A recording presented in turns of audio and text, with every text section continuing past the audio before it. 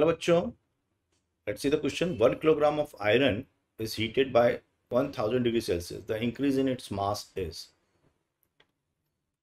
तो फिर अगर देखें ढंग से तो हो क्या रहा है, बेसिकली जो आयरन है 1 किलोग्राम का, वो हीट को एब्जॉर्ब कर रहा है, जिसकी वजह से एनर्जी इसको मिल रही है। एनर्जी मिलेगी तो मास बढ़ेगा। तो mass is nothing but E is equal to del M into C square. Energy is M S del theta is equal to del M into C square. और एम जो है वो आपका कितना है, 1 किलोग्राम।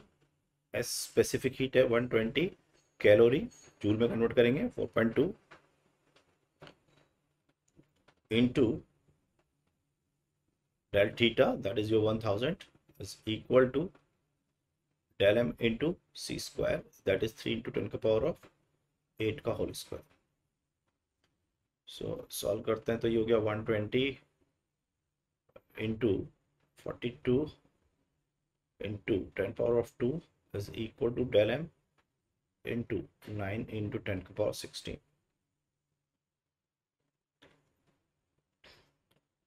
सो बच्चों लगभग हम इसको पूरे को अगर कट करें 1242 तो ये हमको मिल जाना चाहिए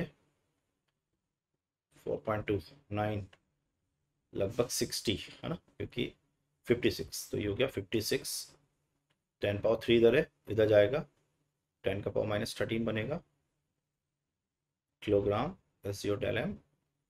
तो 5.6 into 10 का power -12 kilogram and that is your del M. So right option of this question is D. All the best.